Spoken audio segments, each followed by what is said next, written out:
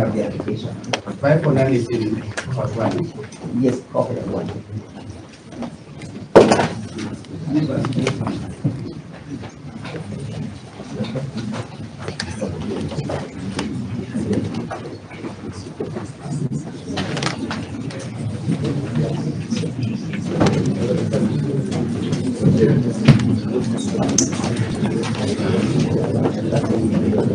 Your Lordship, with all respect,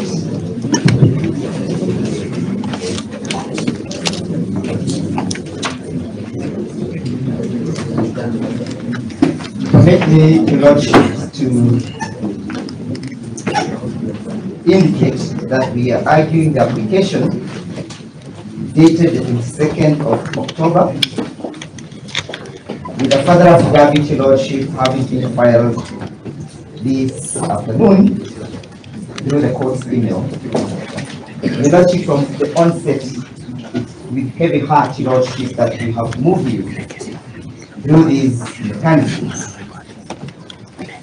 and that, Your Lordship, my submissions are the submissions of my client, and that I am just a vessel for putting across my client's case. Your Lordship, is a notice of motion that seeks the recusal of this bench. The same, Your Lordship, is supported with an affidavit and an annexure. Equally, the further affidavit is supported by 2 annexures. In my submissions, Your Lordship, I will heavily rely on the facts contained therein. What's the date of the application? The 22nd of October, Your Lordship. I'll begin by indicating and relying on the Judicial Service Code of Conduct and Ethics Regulation 2020, and I draw the attention of the court to Regulation 47. Regulation 47, Your Lordship, states that a judicial officer may recuse himself or herself in any proceedings in which his or her impartiality might reasonably be questioned, where the judicial officer, 1, is a part of the proceedings, B, was or is a material witness in the matter in controversy, C, has personal knowledge of disputed evidentiary facts concerning the proceedings, D, has actual bias or prejudice concerning a party, E, has personal interest or is in relationship with a person who has a personal interest in the outcome of the matter, F, has previously acted as counsel for a party in the same proceedings, G, is precluded from hearing the matter, H, a member of the judicial officer family, has economic or other interest in the outcome of the matter in question. A recusal by a judicial officer shall be based on specific grounds to be recorded in writing as part of the proceedings. Your Lordship, it is my client's, the petitioner's case, that this bench should recuse itself on the ground contained therein. Permit me to begin by indicating that yesterday, when the court was delivering its ruling, it indicated actual bias on the part of the parties before you, Your Lordship. The petitioners were condemned in a wholesale, in disparaging language coming from the bench, a language that indicated prejudice or bias on the part of the petitioners.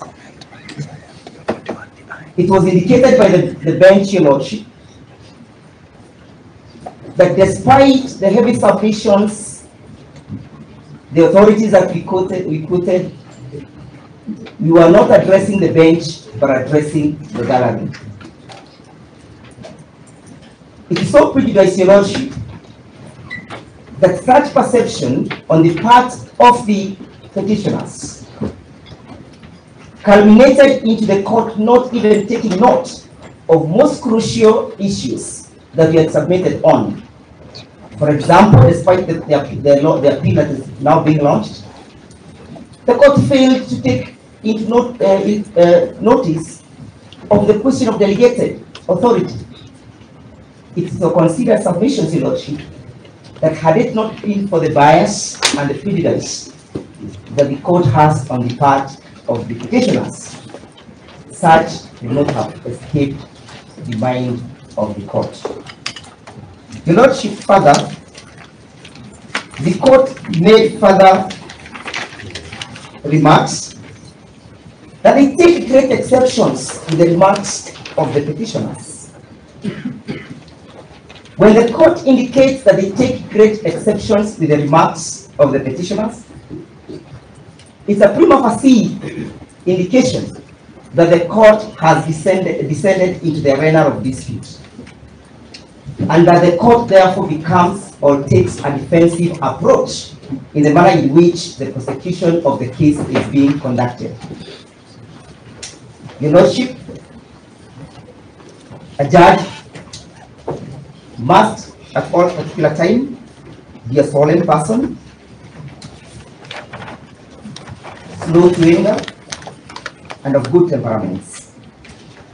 Your Lordship, a statement indicates that the court has taken a position as against the respondents, the petitioners. And the position is prejudicial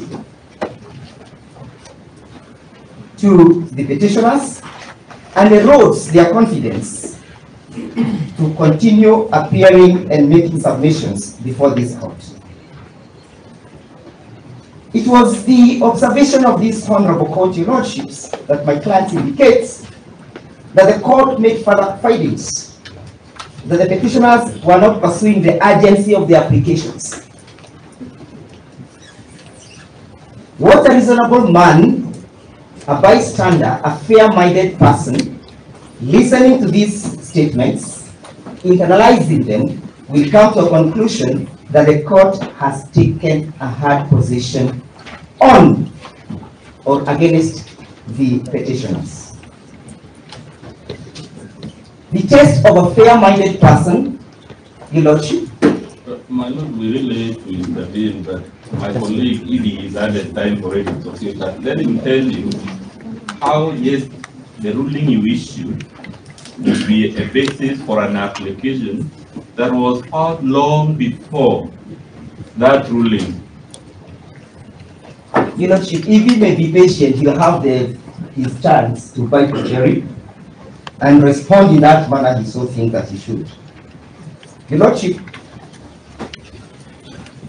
the application has also indicated that Justice E. Ogola is closely associated with his spouse, who serves in the Water Kenya Towers Agency.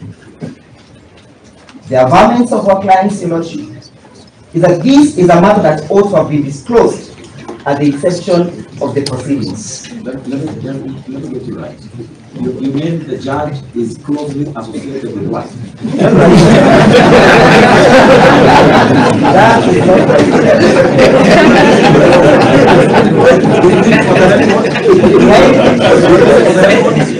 So that the court may not again misquote me. Your Lordship, the spouse of His Lordship, one Florence Oloj Auma. You've defaulted to that issue? Yes. There's a disposition to that Yes, issue? there's a disposition of that issue. That Florence is the wife? Yes, there is. Paragraph? Yes, paragraph.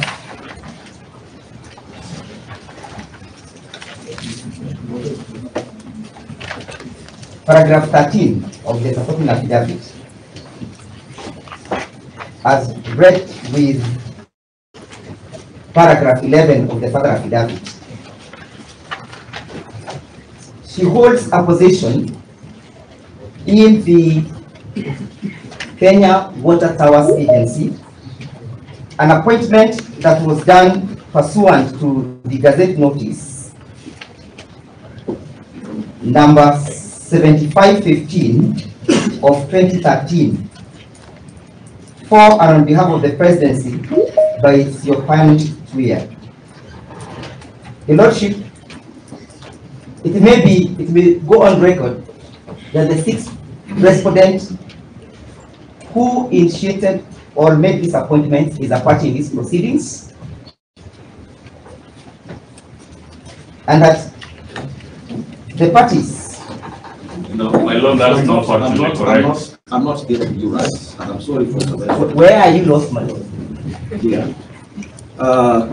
If I'm looking at the same document as you, Yes. the Gazette Notice 7515 was issued on the 7th day of June 2023 by Soipan Tunya, That's correct. Cabinet Secretary for Environment, Climate Change and Forestry. That's correct. The 6th respondent in this proceedings is who?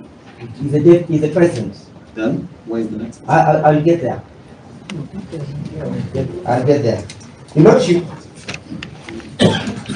the cabinet under the Constitution is constituted of the president,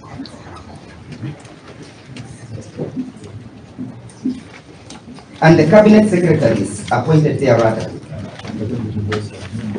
and the deputy president of the Republic of Kenya.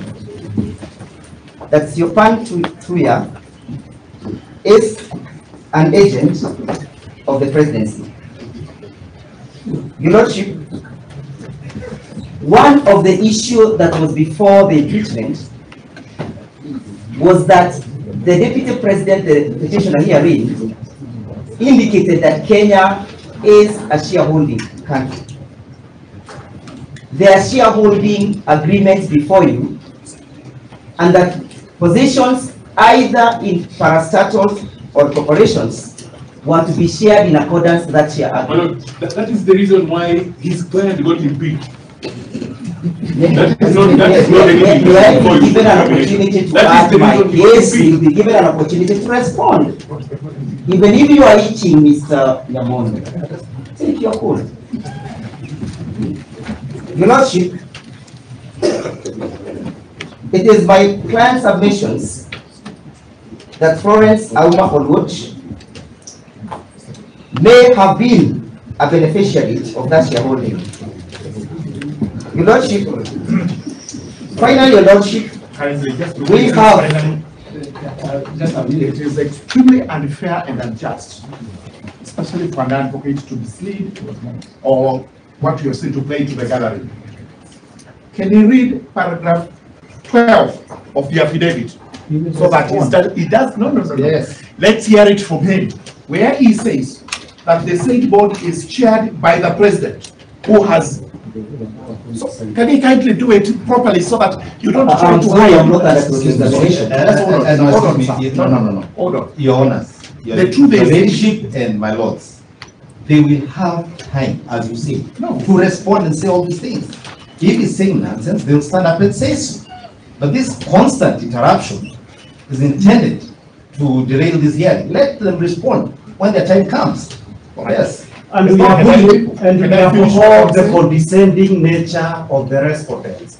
Everybody here has been instructed by a client either to speak sense or nonsense. So that being the case, the condescending attitude is completely objectionable, and everybody should take their seat and use their time with sense. If sense can only come from them, they do it during their time. thank you very much.